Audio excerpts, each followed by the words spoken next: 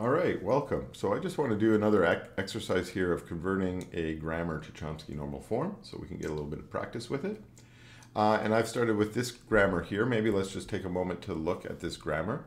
What we'll notice with this grammar is that this one kind of has a simple form we maybe noticed from some grammars we've designed before, like A by itself. The rule A by itself will make equal number of zeros and ones before terminating itself with an epsilon. So that would be 0 to the n, 1 to the n.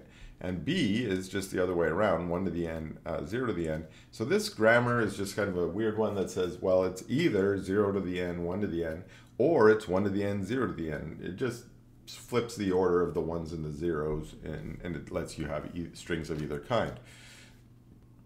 I've actually just chosen this as my example grammar because I needed some grammar to convert. So let's go ahead and use this. Now, the first thing that we normally do is in converting a grammar to Chomsky Normal Form is we create a new rule that is our new start variable in case our start variable appears on the right hand side. Our start variable is s. It does not appear on the right hand side of any of our rules. So if I was doing this by hand as I am right now, I'm going to know it's redundant to add a new start variable. I don't need it in this case. So I'm actually going to skip over that first step. So if you wanted to, you could create that new start rule, s0 goes to s, and add it to this grammar. But it doesn't do anything for us in this case. It doesn't do anything to help us convert it to Chomsky Normal Form. So I'm going to actually not do that. It's just going to make it a little easier for us. So instead, I'm going to start with the first rule, which is to eliminate epsilon rules. Okay, epsilon rules are rules that we should only have in one context, and that's when s goes to epsilon. So I'm going to start with this a goes to epsilon rule. Okay, now what that means is when we have a rule like this, s goes to a, we also want to now replace any occurrences of a on the right hand side here with epsilon. So I'm going to say, instead of going s goes to a, and I know a goes to epsilon, I'm going to take out a as the middleman there, and I'm just going to say s goes to epsilon here, which happens, remember, to be an okay rule. We're allowed to have that epsilon rule, so that one's okay. Now, we can also do it in our rule a. A had this rule already that said 0a1. Well, we can replace the a in this rule with an epsilon instead, so that would give us 0, 1 as a possible outcome there. And now we've eliminated both of our epsilon possibilities, so we're good. And I want to just double check here something, because what this is now saying is a can still make equal numbers of zeros and ones on the left and right, but it can't make zeros and ones, because it has to terminate with at least one copy of a 0 and one copy of a 1. But we haven't eliminated that possibility from our grammar because we've moved this epsilon up to the start, saying you can pick 0 if you want. You just have to do it ahead of time. You can't do it after you've chosen A or B as your pattern. Now we know that B is the same here. So B also has this epsilon rule, and it also would have created another kind of copy of this epsilon rule up here. I'm not going to duplicate that up there. That's redundant again. So instead, I'm going to just note that the B rule is going to change in the same way. It's going to have 1, B, 0, but instead of ending with an epsilon here, it's going to end with a 1, 0.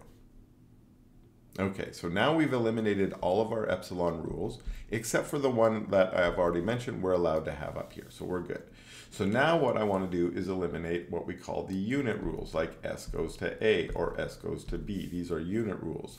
So these rules still existed in our grammar after our last change, and the way we do that is we say, okay, let's replace our s goes to a. We go see what a goes to, and we take all of those rules and we add them to the s rule as well. So now we can say s, let me put a little, s goes to 0a1 or 0, 1, or, now I could put the b in there too, but I want to do the b replacement as well. It's also a unit rule, so I'm going to go instead 1, b, 0, 1, 0. Okay, now I've replaced the a rule and the b rule.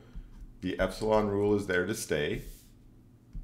Now a can still go to a, or 0a1 and 0, 1, and b also unchanged. Okay, we're getting closer to Chomsky normal form, but we still have some of our rules that are a bit too long, and some of our rules have more than one terminal in them that we're not allowed to. So I'm going to go ahead now, and I'm going to make a change here. I'm going to add two new rules. I'm going to call it a sub 0, which goes to 0, and a sub 1, which goes to 1. And now what I can do is I can go back to these rules up above here and change all existences of the terminals 1, 0, 0, 1, and so on, and add these two rules in instead. All right, so now after that change, now what we can see is we only have variables on the right-hand side, and we, except for our two special rules here. The only problem that we have left is some of our strings are too long, and we need to instead have strings that are only of length 2. So let's make that final change here. So what I want to look at here is we've kind of got, in our strings that are of length 3 here, we have this substring here, a sub a1, a sub a, and then a sub 1. And then also we have b a sub 0, b a sub 0. So I'm going to make two new rules here. I'm going to make c, that's going to be a sub 1. And then I'm going to make d, which is going to be b a sub 0. And then I can replace those occurrences with my new rules to get them in the proper form. All right, and at this point, we can now see that all of our rules are in the right form. They have two variables on the right-hand side, or they have a single terminal on the right-hand side, or it's epsilon, and that only occurs in the start rule. So we've got a Chomsky normal form version of our original grammar. Again, as we notice, our original grammar is a little bit more compact and easy for us to use as a human, but this normal form might be more easy for us to prove something about or to compute on. All right, let's take a look at another example. All right, let's look at this example here. This example is another sort of, I made it just simply, it's for the language contains the substring 0011. On the left-hand side, we can make any string of zeros and ones. That's what the rule A does. So this is just contains the substring 0011. So let's again try to follow our model, where we're going to begin by making a new start rule. If our start rule appears on the right-hand side. Again, the start rule doesn't appear on the right-hand side, so I usually skip this rule in that case because it's just redundant. So instead, what I'm going to do is I'm going to start with the epsilon rules. And the epsilon rules, in this case, we've only got one of them, a goes to epsilon. Let's start with the rule a by itself. So if a goes to epsilon, we still have 0a, but we should also get 0 then, replacing the a.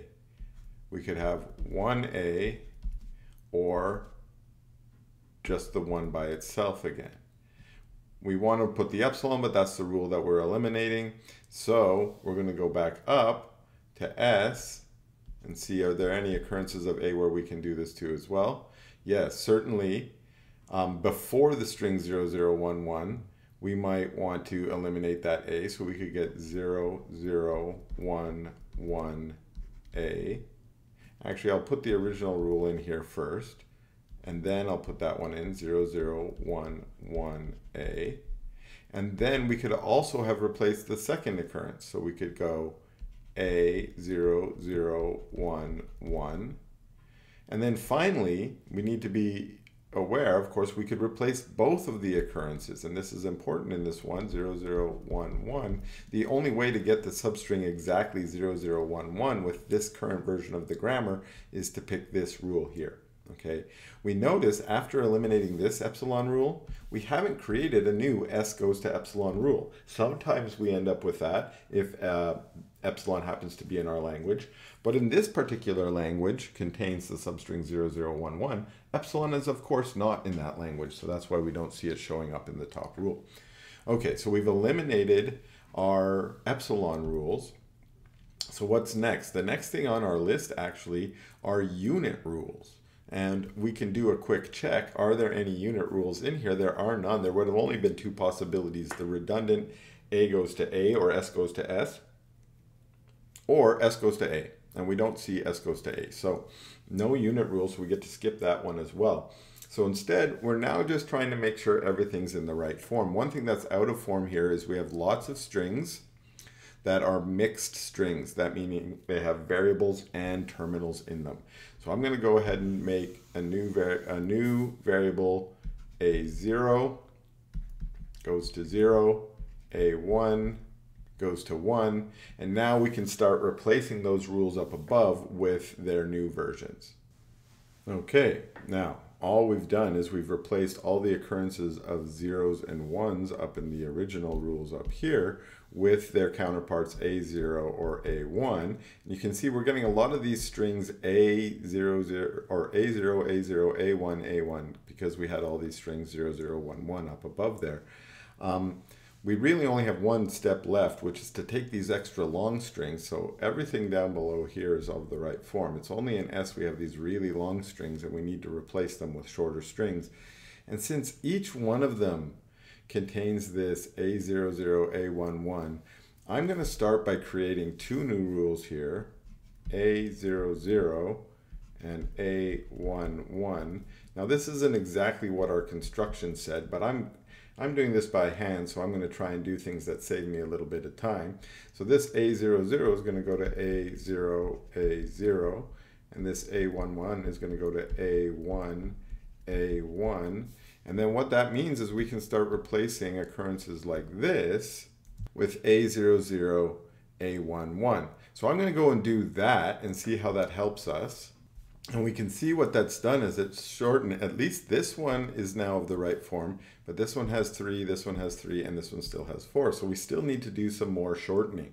So actually, again, anticipating I already know, I see there's a pattern appearing in all of them. So I'm going to go A0011 goes to A00, A11, and I'm going to go do this again. I'm going to go replace these occurrences like this one here with the new variable A0011. So now this rule only has 2 and we're good to go. So I'm going to do that with this one here as well. And now I can do it one more time over here. However, we're still left with 3 variables there. And now I feel like I don't have a good idea. This is the only one left to use. So I am going to use the form that was given to me in the construction. I'm going to just grab these two and make them into their own rule. I'm just going to call this one B for convenience. So now we can make that first rule AB. And now we can see, yes, everything, okay, 2 variables, 2 variables, 2 variables, 2 variables, 2 variables, 2 variables, 1 terminal, 1 terminal, 1 terminal, 1 terminal, 2 variables, 2 variables, 2 variables, 2 variables. Boom, we're in Chomsky Normal Form. So we've done it. Okay, so these were 2 more examples of how we can convert our grammar into Chomsky Normal Form, just to give us a little bit of practice. If you need a little bit more practice, go ahead and make another grammar and see if you can do that, trade it with your friends. I hope you enjoyed this video, and thanks a lot for watching.